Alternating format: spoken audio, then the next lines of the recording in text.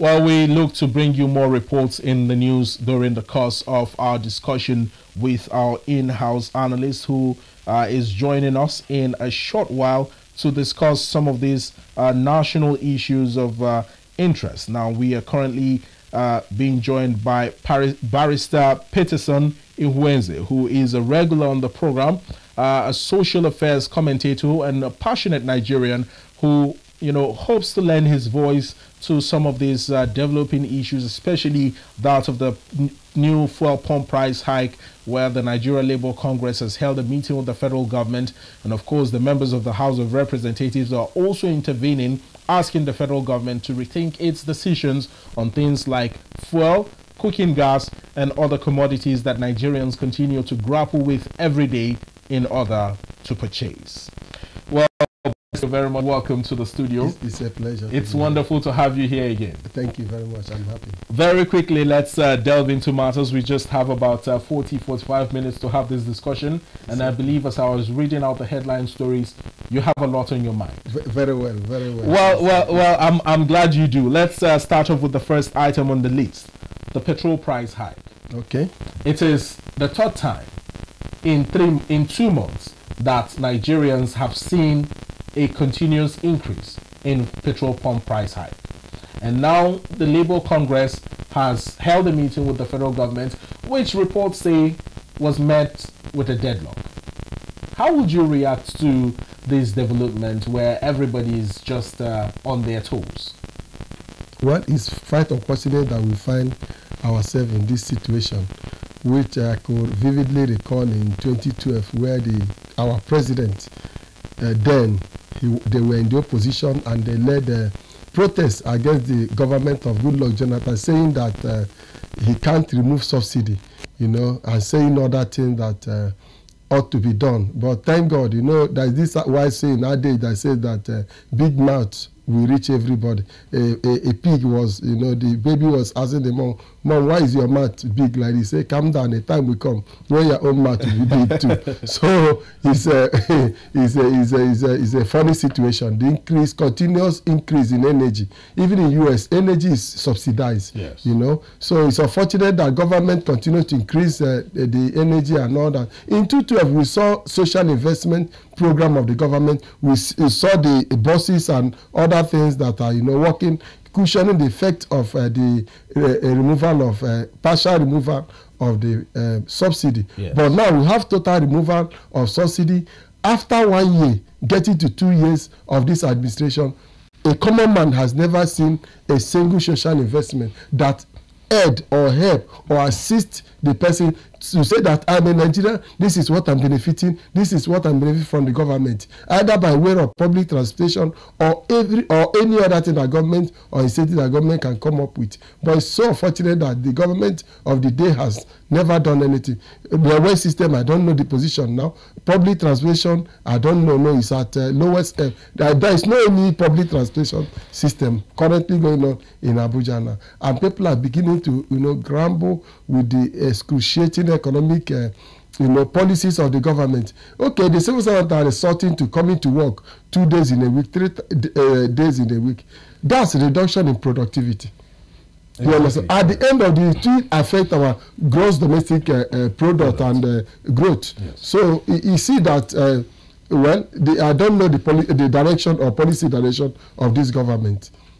Well, talking about some sort of subsidy for Nigerians, especially in terms of public transportation, it is true that in Abuja currently there is very little to nothing being done by perhaps the FCTA, which is the organization in charge of the administration in Abuja, towards curtailing that loophole or filling up that loophole. However, in places like Lagos, we saw recently where Governor Babajide Sanwo-Olu, commissioned the Lagos Red Line Rail, where he also, took part of the trip together with some members of the House of Assembly in Lagos. Do you think that perhaps other state governors emulating this sort of action by the Lagos state governor will help reduce the load on the back of the federal government that everybody looks up to?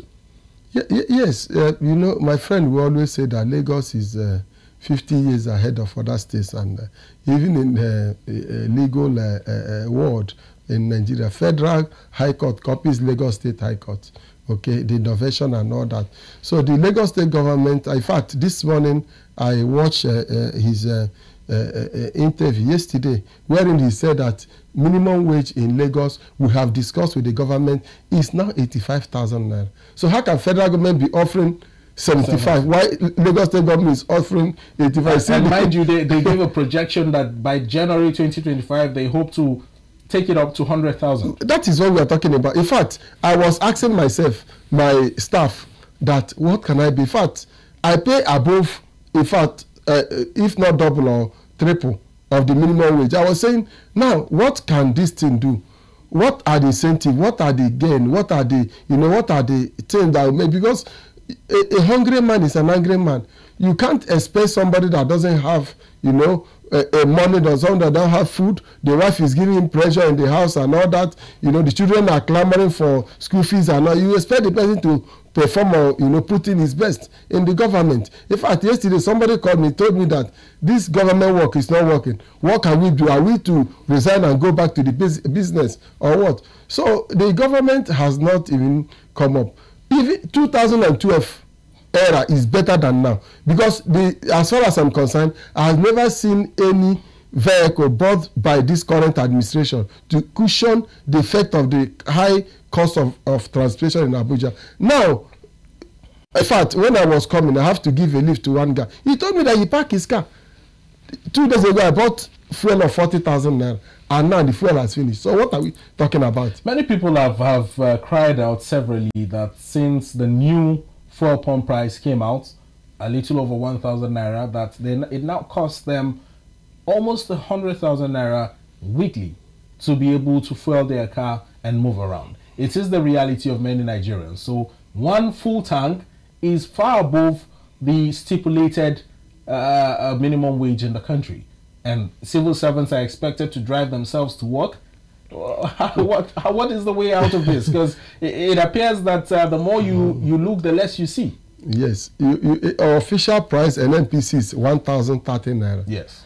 Then other independent marketers they are now selling 100, 1,100, 120 and all that, 1,200 and all that. So now my car takes 75 liters. Exactly. So 75 liters go with government. If you go and queue in the filling station and waste another man hour, like 3-4 hours, say you want to queue to buy from government, it will cost you like 80-something thousand. Yes. That 80-something thousand will not take you up to 5 days, 4 days. You understand? You take 4 days and you continue to buy it. So it's crazy, man. And you have to, because you need to go. You need to move around. You need to go to work. You need to move around. You need to go to work, and you can't stay one. But it's quite unfortunate that the government has not. Because if we have efficient transport system, there's no point driving around. You go from Kubwa, you enter train station, you come to town. You take a public bus and all that. Go to this one, will be going to Area 1. This one will going to Wuse. This one will going to Bega. That kind of a movement. But I saw before now, Minister of FCT saying commissioning terminal and bus stop and all that. These are how things should be done. Because as far as I'm concerned, the cost of production or services has gone over 1,000% high. So what is government doing to reduce the cost of this, the cost of rendering goods and services in this FCT? It still fall back on the reduction on the energy. If not, we'll continue to grapple with it. Now, in a very worrying situation, Barrister Peterson, the World Bank has revealed that the growing inflation in Nigeria, the petrol pump price hike that continues to change would sort of worsen the inflation in the country. Now, mind you, sometime last week or early this week, the CBN governor revealed that inflation had, shot up again by about, now pegged at 34.7% thereabouts. With this new development, especially coming in from the CBN, Nigeria's Apex Bank, and a warning projection by the World Bank, how do you think that stakeholders involved in decision making, especially with regards to our economy, will take adequate steps in order to firstly stop the continuous increase in fuel pump price hike and then deal with the issue of inflation? Well, like I am of the opinion that government should do all that is necessary and needed to reactivate our rail system. Yes. Because the fulcrum of every services or goods that we're talking about movement here and there. Is it production in the rural area or in the place of production, the factory, taking it to the where it's needed, the consumption area? Is the government should look at it. In fact, you made mention of Lagos State. There is also what I want to add. It goes beyond, Lagos State or individual governors to, take a cue and do that. I'm looking at a situation whereby the Southeast governors, South governors, Southwest governors, North Central governors, Northeast and Northwest, they will come together. Regions will have real, networking. This thing will go from one state capital to another state, to major cities in Nigeria. Look at, if you apply our federal rules, you see all manner of train, all manner of tank carrying everything. The government will fix the road in less than two months. It will get bad. What happened? What is the railway system? Last 2 months, I traveled from Etakpe to Ibanke in Edo. The rail line goes down to Agbo. I said, this is wonderful. What stopped the government? It was that they say it's Goodluck Jonathan that stopped it there. I was even wondering, why would Goodluck Jonathan take beautiful something like that from Warri down to Itakpe, Kogi State? Why not push this thing to Abuja? Because actually, if that system is working, somebody can even live in Agbo or Ibanke or any place in Edo State and be working in Abuja. Yes. On special arrangement. Exactly. Then where there are sports and where there are this, there will be double guards so that this one will be going, this one will come in. I could remember when Abuja Kaduna rail was working. He used to go like 4 times in a day. In the morning, this one will leave Kaduna, this one will leave Abuja. At a place, they will meet and swap. This one will move, this one will. As this one is reaching Abuja, he leave by 8, reaching Abuja. By 10, it will be going back again. The one who carry Kaduna will come back again. So these are how things are worked in the same client. But during the past administration, nothing was done in the railway system. What they did was just to assist to commission 95% railway, Abuja railway, Kaduna railway program that was done by Jonathan. Then this government, they say, I heard that government will extend that of Itakpe to Abuja, yes. But up till now, nothing has happened. So I don't know, I know the policy, of this government, the economic policy, the objective of the government, because you have removed fuel subsidy for over 1 year.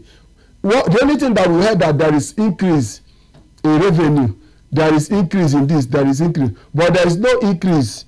Somebody said there is increase in the cost of living, but there is no increase in quality of living in Nigeria. So government has never done anything, as far as I'm concerned, in terms of social investment program.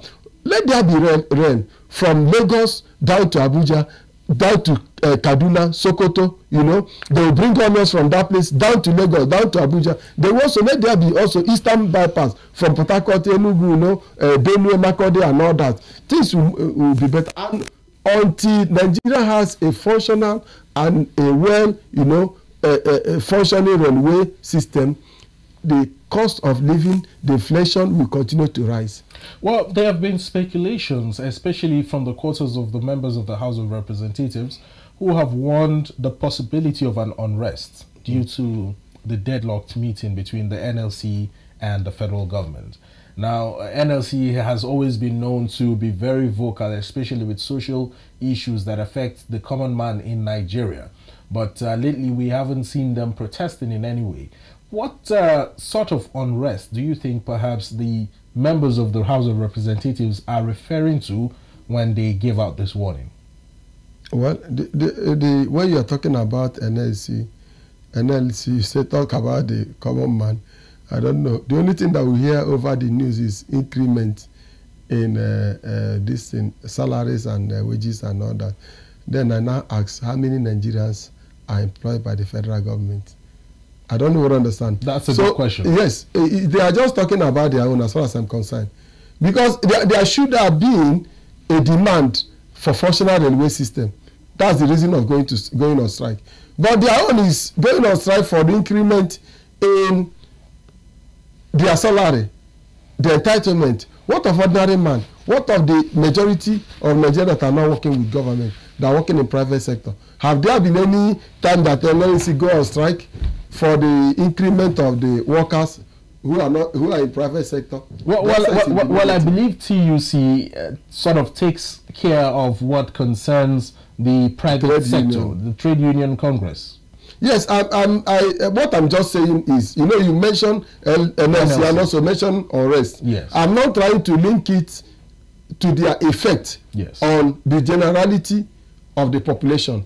You understand? Because if you are talking about unrest, subject to the activities of NLC, you're talking about they are also influence on the population. Do they have influence on the common man? And lots of people are beginning to diminish their trust for the NLC. So that is it. Do they have influence? What I'm just saying is that if they want to, you know, go for common man, they will tell government that we are going on strike next week, not for our salary, but let there be a functional railway system. Let government make a policy statement. Let there be public transportation. Let there be health insurance for every Nigerian that is 0 to 10 years. Let him go to public hospital and access medication without payment. Let Nigerians 60 years and above access free Medicare.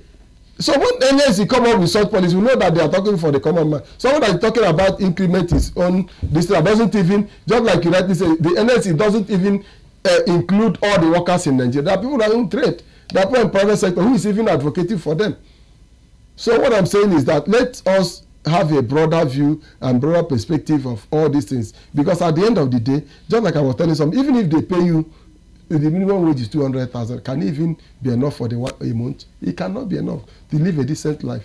It cannot be enough. Well, many people have also argued that the whole concept of CNG conversion in the country brought about by the federal government was a policy that was just rolled out without proper planning on how to implement them.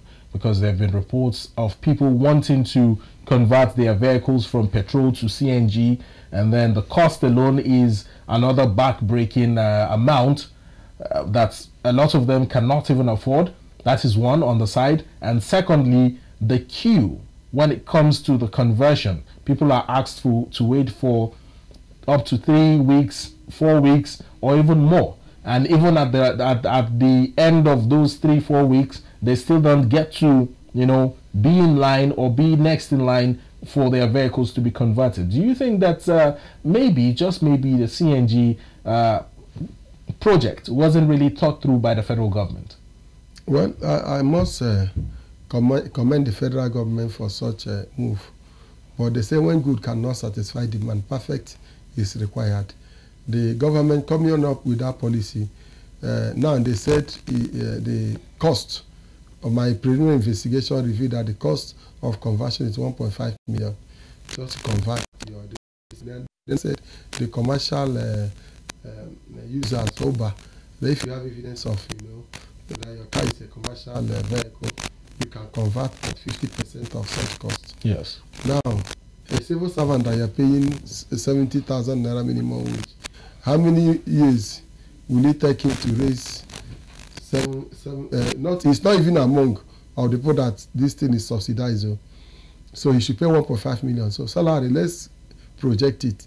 Then another thing is that how many, apart from payment of house rent, transportation, feeding the family himself, lightening the skyrocketing electricity tariff and all that. So now, how many years will it take a civil servant that is not corrupt, that doesn't take circumvent the government procedures and the protocol to get such money to convert a car that he bought under loan, that is scrabbling to, you know, defray the loan, and you are still bringing out a policy that government, if you say that Nigeria is rich, why not bring down this cost? These are subsidies that we are talking about. Where you want to subsidize and let it be sensible and let it have human feeling and human face. Everything is not government. In fact, as far as I'm concerned, this government is all about collecting tax, increasing this one, increasing this one. Any little thing that will go to the people, they will now skyrocket the price today common, above the common reach of the common man. Then we are talking about transport. What are those that are working in the government? You say you are subsidizing for commercial users. If you want to do something, let it go around. What are people that are in private sector that are using, are we not contributing? I'm a legal practitioner. Am I not contributing to the CGP? Am I not contributing to the growth of the economy? So what effect do I have? You are increasing the fuel pump price. You are increasing electricity tariff. All other manner of tax are being increased. Stamp duty and all that. So what am I benefiting from the government? So it's crazy. Well, there's a report here on the Nation newspaper where it says that the federal government is offering about 10 billion naira CAM loan for the purpose of facilitating CNG conversion. Now, we'll take a look at the Nation newspaper together and have a brief overview of the headline story captured on the front page. On the Nation, federal government offers 10 billion naira CAM loan to facilitate CNG conversion. Plan captures credit for alternative energy. And 3,000 CNG tricycles begin operation in Lagos. Imo government unveils 5 million naira or 5 million cubic feet gas project. These are quite interesting takes. Again, Lagos taking the lead with about 3,000 CNG tricycles operating in the state. It's the first time. In fact, most people did not even know that tricycles could be converted to CNG. It has always been about cars and buses. Yes, it's a welcome development. I told you that Lagos, my friend Oji will always say that Lagos is 50 years ahead of other states. Yes. You see what we're talking about. The government has invested in the project to ensure that the project thrives, yes, to ensure that the project takes this state. Not that we are saying the government should involve in the production of goods and services, economic, but government can come in and subsidize and take a lead. What are you having this money for? What are we even talking about? The essence of the government is for the security and welfare. When you talk about security, protection of life and property, then welfare, how do you, come out with policies and programs that will, be to the welfare and the benefit of the citizens. Yes. The government, having the capacity, having the goodwill, and also having the equity, even to source for loan and also go for this project. You can give it and amortize it, give people loan, amortize it for over a period of time. It's a welcome development. I'm also calling other stakeholders, other governors to take a cue. We are talking about inflation now. Now, with that project, with that transportation system that we have in Lagos, do you think that inflation will have effect as it is in other states in Lagos State? The answer is in negative. So government should invest in critical sector energy, renewable energy. That's where we are going to. Thank God for this CNG. Yes. So if it can go around, in fact, I was telling my friend that I need to get a new car and convert it. Because you were telling me that with 3,000 I can drive from Abuja to Enugu. So with 3,000 CNG, yes. He's saying, my friend told me that. So it's a welcome development. So government should do something that, even with that in Nigeria, we beat our chest and say, thank God that we did not jackpot. Because this thing is not working. There are no incentive, no social program, no social investment. Ordinarily, in a clean and a sane society, there should be health insurance. Yeah. You mustn't work with government for you to have access, or corporate organization for you to have access to health insurance. It should go around. Childbirth should be free. Some of the regular and common illnesses or sicknesses, the drug should be provided by the government or highly subsidized. So these are where government can come in. It's not all about building roads. How many people have traveled? For as far as I'm concerned, this year I have not gone anywhere. I've been in Abuja. Okay, so government should come up with other programs that will, that will cushion the effect of the economy, so that someone that has 5 children, you can access the government facility or healthcare without paying more. Then other incentives can come up. All right, Barrister, you have beautifully put it out there. Certainly, the federal government, all governments at the state level should ensure that their policies rolled out are for the good of the common man and for the economy to sort of lighten up in a way that people can afford the basic needs of life in terms of transportation, food, security, electricity, as well as water.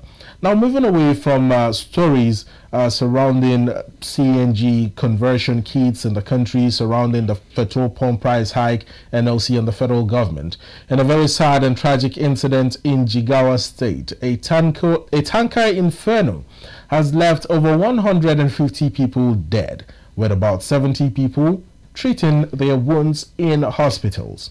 Now, stakeholders across the country, including the President Bola Ahmed Tinubu, have all sent out their condolences to the people, the government and people of Jigawa State. Earlier, I brought you a story on the Daily Trust newspaper. But let's pick up the Daily Independent and have a brief overview of it before we come back and have Barrister Peterson's take on this sad development. Now, on the Daily Independent newspaper, you'd find Jigawa tanker accident. Federal government to review fuel transportation safety protocols across states. 140 killed in Jigawa tanker explosion get mass burial. Tinubu dispatches delegation, directs emergency aid. NMDPRA probes incident. Shetima, Abbas, Lokpebiri, First Lady and others mourn. Well, Barrister, it's indeed a sad development for the Jigawa State people that this huge tragedy has befallen them. My condolence goes to the good people of Jigawa State. We pray that such will not happen again, and may the souls of the departed find peace in the bosom of our Lord. Amen. Then, just like it said, the government to review the processes of fuel transportation and all that. You know, these are what we are talking about. If there is efficient rail system, why will you be carrying trucks around, destroying the road, the cost antecedent and all that? So government should review. Let depot be built in strategical places so that people can, there won't be long distance transportation of carrying, haulaging the product from east to west and all that. Then let there be also safety measures in all the depots that they lift all these products. And if it means training and retraining or reissuance of licenses so that such bad incident will never occur again, my heart goes out to them. Then another issue is the state government should, through the security agencies, to do more. There was an incident, one of the reports said they were scooping the petrol. Yeah. Is a bad one. And that was why we see such a number of persons that had such casualty, to be this. When such a thing happens, there should be a state emergency agency, just like we have NEMA at the federal level. State should repeat such agency at the state level. Even civil defense, I think that's part of their duties, to ensure that such civil issues are being sorted out. And also they are also in charge of pipeline and other petroleum, government critical infrastructures.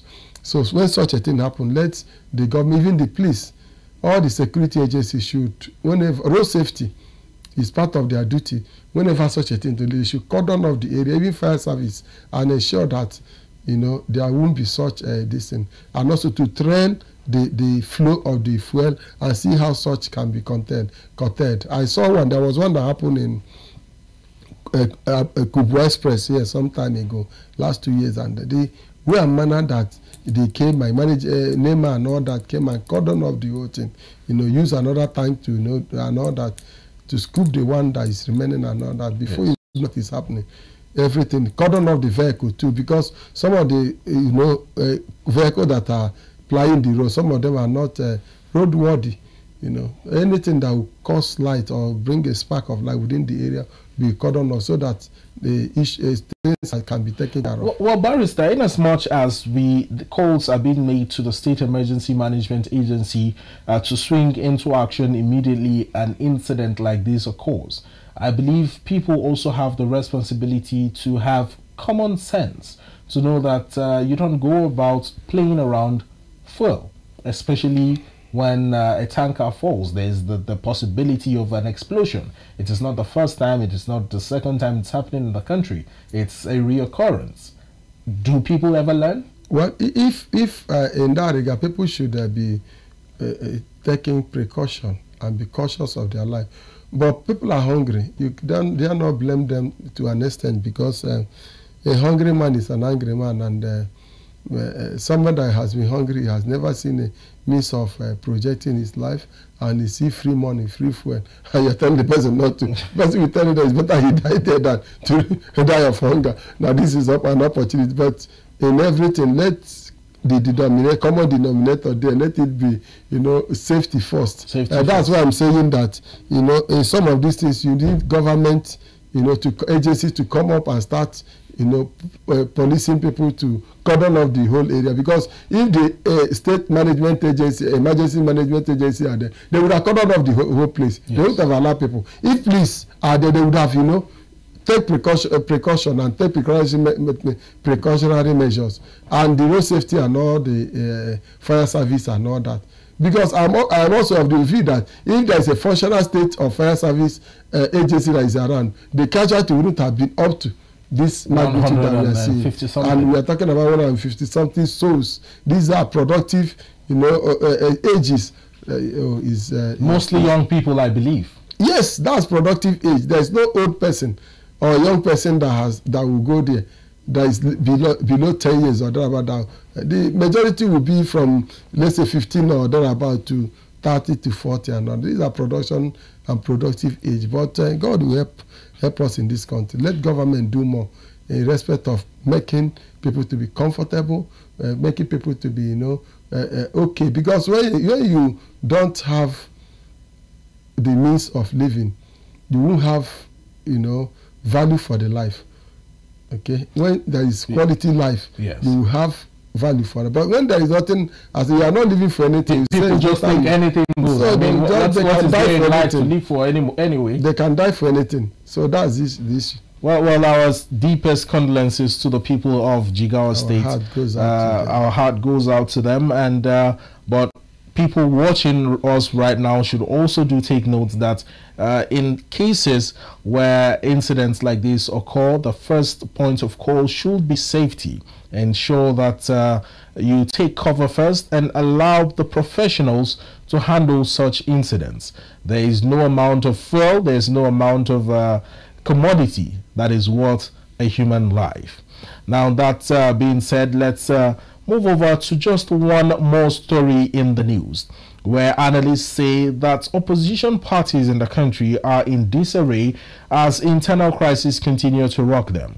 Now, the People's Democratic Party, the Labour Party, as well as the NNPP all have internal crises. Let's pick up the Guardian newspaper as our last paper on this review segment and have a look at what the headline story there looks like. Opposition in disarray as internal crisis batter PDP, Labour Party, as well as NNPP. Now, this story is followed with a picture of President Bola Ahmed Tinubu, as well as former Vice President Atiku Abubakar.